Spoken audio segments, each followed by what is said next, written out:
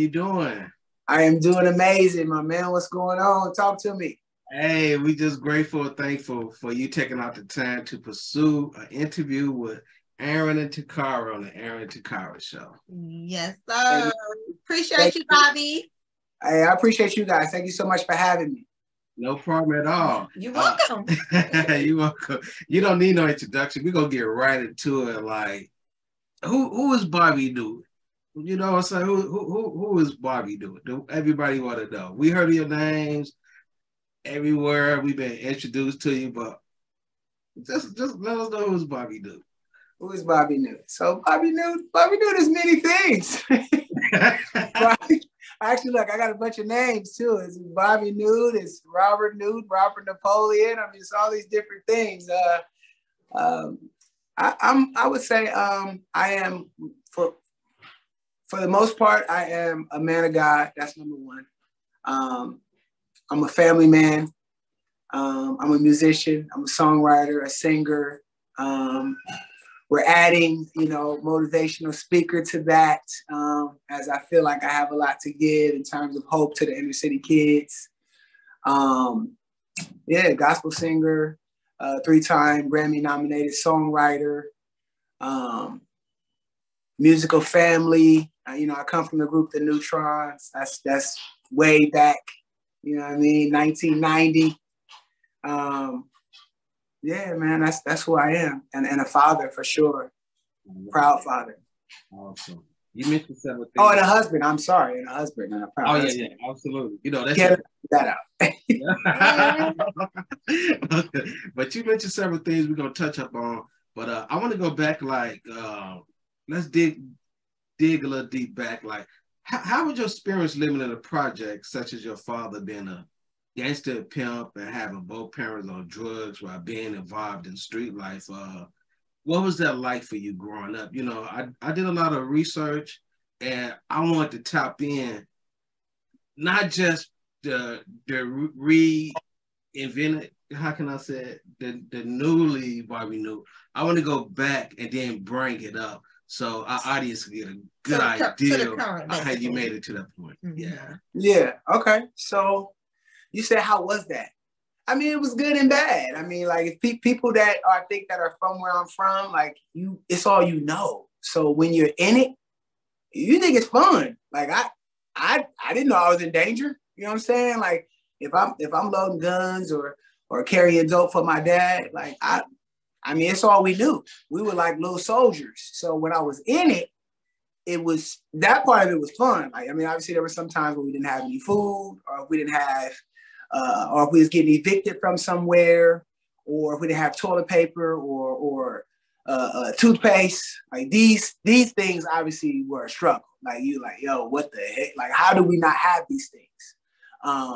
But that was the thing. Like, when you're in a life like that where your dad is a hustler, you could have, we could be living in a mansion in Granada Hills, and then in the next day we living in a U-Haul truck. I mean, that's how extreme it was. But again, for me, it was all I knew. So when I was in it, it was good and bad. You know what I mean? Like, you see, like, again, like you said, you see your parents doing drugs, but that's the norm. So you don't even know that that's a bad situation. Like, I had no idea. I actually thought it was funny. Like, when my dad would be high, I would make fun of him. My brothers and sisters would be cracking up. You know what I mean? So I think a lot of it, you laugh, you try to laugh through it so you don't cry. You know what I mean? Like, you're just building this strong outer protection, like, almost like a turtle. You know what I mean? So I don't know, man. Like I said, I've been surviving so long, you forget to live. But when I was in that, what you're talking about, it was all I knew. So it was, like I said, it was either really good or really bad. And you be in survival mode. So, you do what you got to do. Absolutely. Yeah. So, Bobby, as a youth, you were signed to Joe Jackson's record label, Jackson Records or whatever. So, what was that experience like for you when you were with the Newtrons back in the 80s? You just spoke of that just a little bit. Yeah, that was in the 80s. Yeah, that was in the 80s. Well, you know, with us being, you know, the Jacksons were everything to us. I mean, we're from the Motown 25 era. So, you know, when you saw Motown 25 and you saw Mike put that glove on and do that backslide, we had been doing that already. Because we started out street performing, dancing. So we knew exactly what he was doing when they was calling it moonwalking. We called it backsliding. But we knew exactly what that was. And that's how we started out street performing on Fisherman's Wharf, which is like the super touristy part of San Francisco. It's the pier. We started out performing down there. And so as we started winning talent shows around town and just performing everywhere, we cut our first 12-inch, which was, I did Why Do Fools Fall in Love, Frankie Lyman version, and then Stone in Love with You, the stylistic song. It was a 12-inch where you had the two sides. And so from there, we just hustled, we performed, we practiced, and we would go back and forth from San Francisco to Los Angeles. And we would go down to what was called the Motown building. And we were just trying to be seen by anybody. We perform in the lobby, we see anybody going up on the elevator, we perform on the elevator, it didn't matter. And every time, because my dad had this thing about the Jacksons, Joe Jackson had an office in there, and we would go to his office also and just try to meet him. And most of the time we would go there and we would just sit there and he would never see us. And then the one time after going down there, probably, 5 or 6 or 7 times, we went there and we're waiting all day and it's getting towards the end of the day. So we starve and my dad goes to across the street to get us some Pioneers chicken. And if you're from the West Coast, you know what Pioneers is. We'll get the Pioneers chicken. And so the door just happened to open. And when the door opened, I just ran through the door. I was like, no, today we're gonna meet Joe Jackson. And so I ran through the door and he looked up and he was like, can I help you? And I was like, yeah, man, we've been coming down here, we've been coming down here a bunch of times to try to meet you. And he was like, well, what can you do? And I said, I can sing and I can dance, you know what I mean? Just like your son, right? He said, somebody come turn some music on for this boy. They turned the music on. I went to dancing and singing. And shoot, when my dad came back, we was in. And from that point on, he managed us and he would give us a monthly stipend. I think it was like $3,000 or $4,000 a month. We recorded with some of his producers and some of his people, but we didn't know. This was for a couple of years, but he did get us a big show at the Roxy, the world famous Roxy. And we practiced for 3 months for 12 to 13 hours a day. And it was the most strenuous, rigorous thing that I've ever done, even still in my life, to do something, to recreate yourself, to become really good. And me and my twin at the time were 11, and my brother was 5 or 6. Jay was 5 or 6. And we practiced and we had a live band and we did the show and we got 5 standing ovations and Michael Jackson was actually upstairs videoing the whole thing. They said El DeBarge was up top, but it was actually Michael Jackson because they couldn't announce that he was there because it would have been pandemonium. But that was the experience. I mean, Joe, he would come to San Francisco to our parties. I mean, he was really like family with us, but we didn't know that he didn't have any power and that he was blackballed. You know what I mean? From I guess him being a manager of the Jacksons and being the way he was, but they was off him and he wasn't able to help us like that. But you being that young, did you know that what you was getting involved in when that door opened and the rehearsals and everything your father wanted you guys to be? At that age, did you know what it really was, or you just having fun or just going with the flow? What was that experience like? To be honest, man, all I want to do is make my dad happy.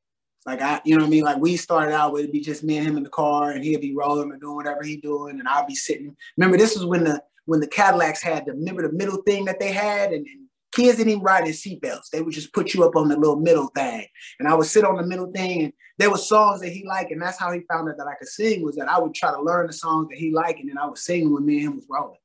And so really, it started out as me wanting my dad's approval, really. You know what I'm saying? Like, so I didn't know, but we was like, we feared nothing. You know what I'm saying? Because we were from a place, like, when you from the hood, like, you're not scared to get up and dance for somebody. You know what I mean? Like, you ain't scared to get up and sing because you surviving all the time anyway. Like, so we wanted to get up and perform and show that we could do what we could do. You know what I mean? And in the Braxton, he instilled that in us. And then, so we always felt like we was ready anywhere, anytime, because we street performed. You know what I mean? So it's just like, it was like second nature, man. And I always thought that, I mean, my dad instilled that in us, but after watching Motown 25, like I thought I wanted to be Michael Jackson. And so whenever somebody gave me a chance to sing or dance, like I would just do my thing. Nice, interesting. And during you guys' career, you, how can I say it? You made plenty of money, did plenty of shows, hands shook a lot of people's hands. And I was doing the research. You guys, at a certain point, the record deals didn't go through as you thought it was. So you ended back up in the same place where you was, the projects, or what was that transition? What you back where you started from? If so, can you explain that? Like, that was devastating, because we just touched on a little bit. At 11, 12, we hook up with the Jacksons, but we still, you know, after that, even though we was cutting records, we wasn't famous or nothing. I mean, everybody from San Francisco's a small place, so we would go back with the pictures and stuff, and we'd be famous like that, because they'd be like, oh my God, these kids they were just with Michael Jackson over the summer type thing at school. But we still would do regular stuff. We still would do, this is before we got a record deal. We still would, you know, go to school and, you know, even though recording, do talent shows and still do stuff. But now we're getting a little bit older, you know what I mean? But it's still street stuff going on this whole time. Like my dad is still selling dope. Like he's still moving around. And then he goes to jail, and all in between this. He goes to jail, and then we go help him escape from a fire camp. And then we go to Los Angeles, and we live off of Crenshaw, and we practice, and the boys are out now. That's what got us our opportunity. The boys, this group of boys was on Motown. Or no, on MCA, and they left MCA with the president to go to Motown. He became the new president of Motown. He took the group with him. The A&R that got his position, this guy named Lil Silas, rest in peace, he signed us because he wanted another kid group because the boys had been successful. That's what opened the door for us.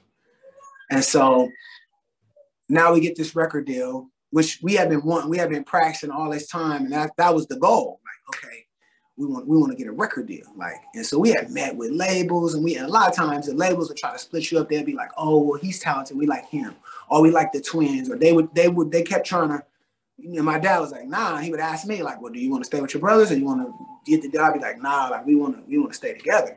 And it's just like what you see on TV is so true. Like they try to do whatever they think it should be. They try to carve you out into what they think it should be.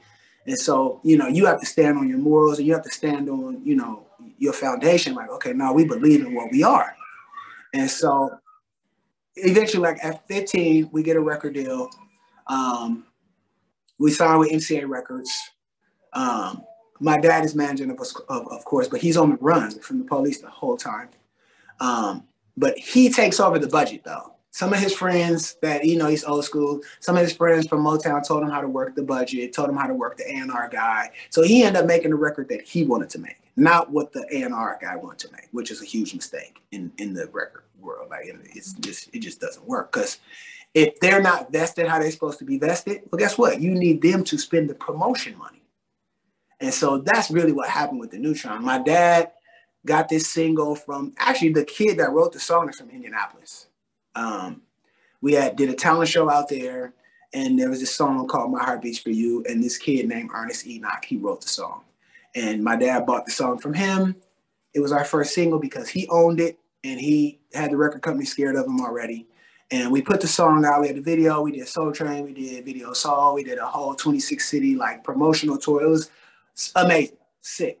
And really, the label didn't even want to do that. My dad forced him to. He actually got money from one of his associates, who was I'm not gonna mention her name, but she was a huge drug dealer out of LA, and she gave him $250,000, and we got a freaking Winnebago, and he made MCA put us on the road.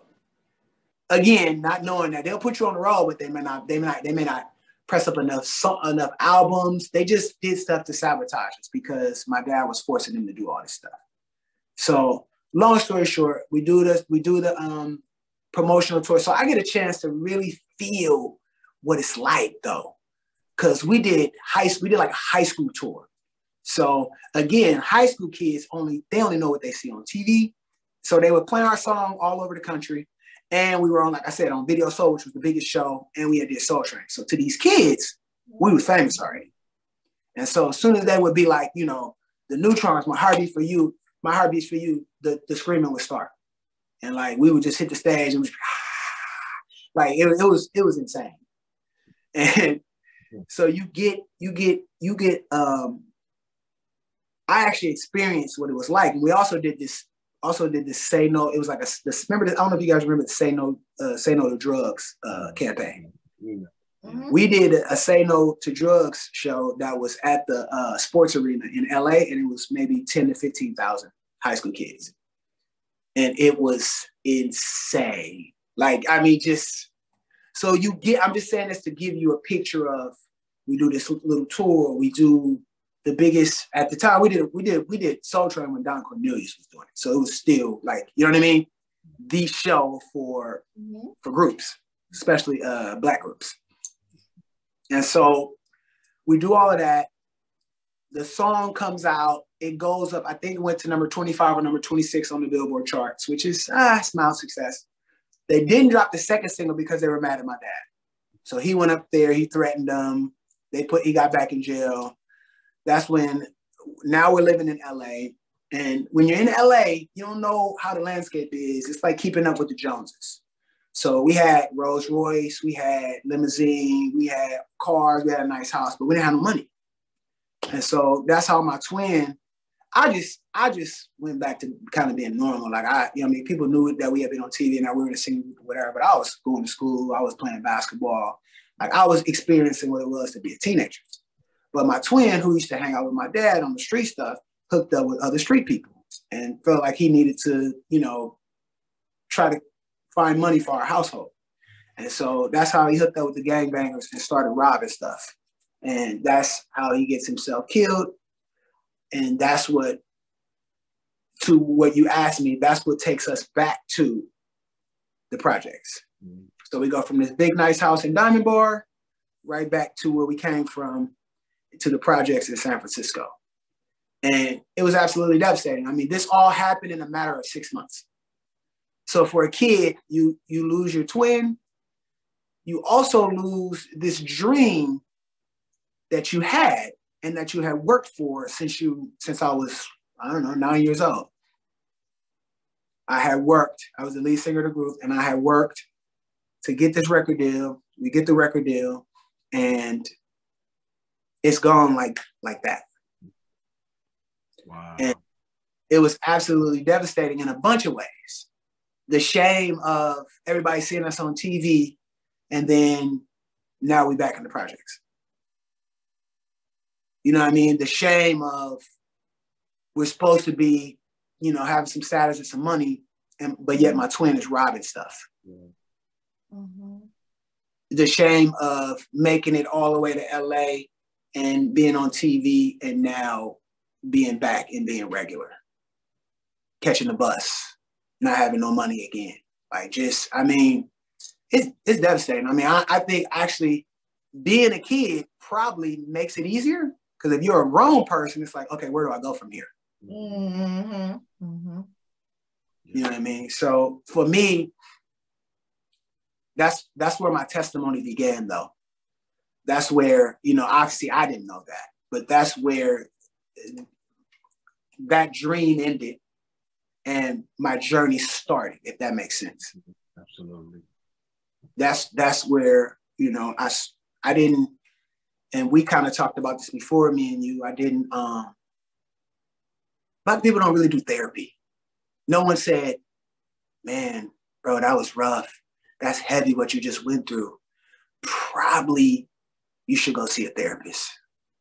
Like no one, you know what I mean? No one ever said that to me. Mm. Therapy was not a thing. So I dealt with it the best way that I knew how, which was, all I knew was girls, and so I medicated with sex and women and, not knowing that you know, that also is a way to tear up your life. You know what I mean? And so, like I said, at the time I'm 16, by the time I'm 23, I got 5 kids with 4 different women, because now I'm not living, I'm surviving. And so, like, even my wife had asked me before, like, what were you thinking? That's the thing. I wasn't thinking, because I didn't think I was going to make it to be 25 anyway. So there was I wasn't making future plans. I was only surviving minute to minute, if that makes sense. It does. Mm-hmm. It does. Mm-hmm. So, yeah. So Bobby, regarding your music career, you transformed from R&B singer to a gospel artist. What was that transition like for you, or what was that like for you, just in general? It's weird because I think some people transition from R&B or mainstream to gospel when they feel like they can't be hot in that realm anymore. But for me, I'm a songwriter, I think, first, and whatever you write has to be authentic, right? So I was no longer, after I got married at 30, I couldn't sing about being in the club no more. I couldn't sing about or rap about, or not rap, write. I couldn't write or sing about being in the club. I couldn't write and sing about chasing after these women. I couldn't write, you know what I mean? Like that wasn't what I was doing anymore. So the transition happened authentically for me. I now was in a space where I was like, okay, I've chased this this R&B or this fame thing. I chased it all the way up until I was 29. You know, we didn't touch on that, but I was signed to Death Row as well after. That's a hilarious story we'll have to talk about. But, you know, when I was still chasing, I was, you know, even to the point where I was signed to Death Row. Come on, like that's really, like, are we that desperate? Like we gonna go on Death Row? Like, come on. But to me, it was another opportunity because Suge was powerful. You know what I mean? So I was like, all right, like I know he does this rap stuff, murder rap, but he also has had some R&B singers, and I'm tired of dealing with the middle people. I'm gonna be dealing right with the owner. That's the reason why I signed to Death Row, because I didn't want to be dealing with A&Rs and all these, you know, gatekeepers and all these people that have been keeping me out since I was 16. How I felt. You know what I mean? So that's a good segue to what she asked me. Like after, you know, trying Death Row, that was the last straw. Like for me, trying to chase fame, trying to chase R&B. Like, okay, so we tried that. You know, that didn't work out. And now I've said before, like God blocks these things because he didn't have that for me. So it was so authentic. When I look back now, I'm like, that's every single time. Like that's however he has to do it. God will do it because he's playing chess. He's not playing checkers. You know what I mean? Like what looks like so devastating to us, God is like, no, that's just a pawn. And I have to sacrifice pawns to protect the king and the queen. You know what I mean? To protect these pieces. I'm not the king or queen, but to protect the pieces. I'm one of the pieces on the board that he's been protecting the whole time. And so my transition to gospel was authentic because, again, like my life changed. There were life-changing things that happened. You know, at 30, me and my wife got married. And so now, like, I can't be singing about these wild things in the club and be drinking and all the content that's in these R&B or mainstream songs. I can't be writing or doing those kind of things. So I had to be authentic to who I was or who I had become, which was now a new creation. And so now that I'm a new creation, I'm now singing and telling my testimony, and I'm not glorifying those things no more, but now glorifying the fact that I've overcome them. Absolutely. Mm-hmm. And that being, you know, sex addiction and, you know, being addicted to chasing after women and, you know, being a cheater and not being able to commit to nothing. The stuff that's so cool, you know, drinking. And I never really did drugs like that, but even that kind of stuff, all the things that I've overcome. You know what I mean? Like now I can tell my testimony and not glorify, but glorify the fact that God has brought me through those things. And I have, and I have peace. That's the biggest thing. Like, I just think God knows that too. Like the thing I told you I experienced, the screaming women, and that was like that drug is probably more potent or more addicting than any other drug you could think of.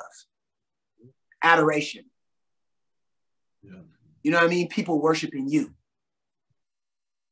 That drug is, I mean, because when it's weird when the phone stops ringing, or when people stop saying your name. That's tough. That's a tough thing to deal with. Like having a major label sign you and then having to be independent, it's tough.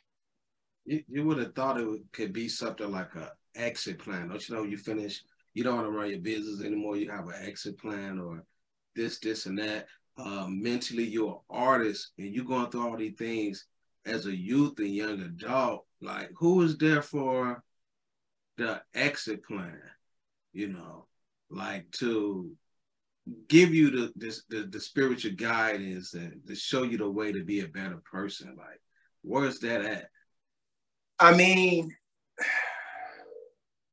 I think honestly, I had gone so far in the world.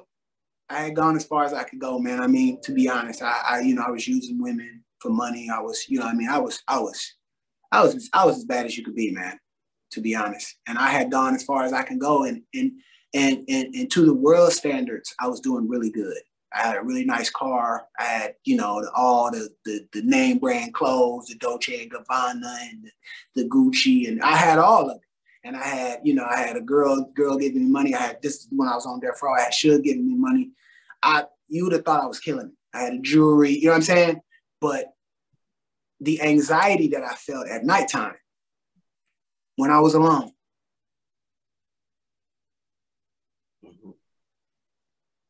it was, I can't even explain it. I couldn't sleep. I would be up to 3, 4 in the morning with this anxiety, with this feeling in my gut. And the only thing that would help me sleep was to pray. And so to say I had an exit plan, I didn't. Again, because like I told you, I was just surviving. So I didn't have no exit plan. And nobody ever taught me the right stuff to do because I come from the dirt. I come from the hood. I come from a gangster. I come from, you know what I'm saying, people who used cocaine, who, you know what I'm saying, like, that's how they coped. My parents, that's how they coped. Like, I mean, it's so crazy because people in my family, like, they look at me and my brothers and sisters and they're like, you guys are an absolute miracle. The fact that you guys are not dead or in jail is an absolute miracle. The fact that you guys can hold down jobs and that you guys are good parents. And I mean, it's an absolute miracle. I mean, it's nothing but God. So, but I did have one, I call him my most spiritual friend, my guy, Brick Stearns. When I was 28 and I was going through all of this, he wrote music with me. This is what I'm saying. Like, this is how God uses, they'll say like angels, or he puts people in your life that, they can tweak it just a little bit. They can ask you a question, or he just kept being like, man, I would tell him, and he would laugh at me, be like, man, you funny, dog, because he from Texas, he's so country.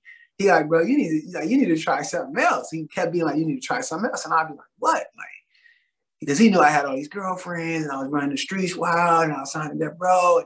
He was like, bro, that's not it. Like, you need to try something. I'd be like, what? And he'd be like, you need to go to church. And I'd be like, church? Man, I ain't going to no church.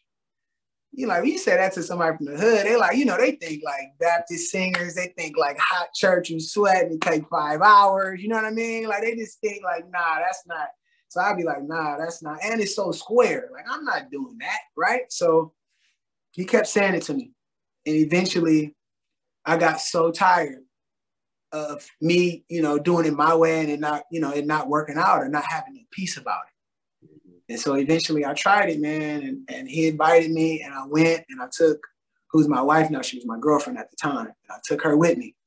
And then we end up in the choir. And then now the pastor's saying, ain't no shacking up in my church. So we had to get a little more serious, you know what I'm saying? So now we doing the couples counseling, you know what I'm saying? Eventually we made a choice, you know what I mean? Me and her, and I knew she was the one because I was, you know, I'll be honest, I'm shallow. I'm shallow, you know what I mean? But to me, she was just so beautiful, and there was something different about her. Might have been because she was a Midwest girl, you know what I mean? It had to be. There was something different about her. And I was able to be faithful to her for a year before we got married. And that's how I knew. That's how I knew it was possible for me to get married. I was faithful for a year. We went to Vegas, we got married, and I ain't never looked back. It's been 18 years. And I can truly say it's only with God that I've been able to stay faithful, that I've been able to walk it out, that I've been able to be a better father, that I've been able to put my pride and my ego aside about being famous and you know what I mean, try to use my gifts for good, try to use my gifts to glorify God. So I can go on and on. Yeah, we're gonna wrap it up real soon. Yeah.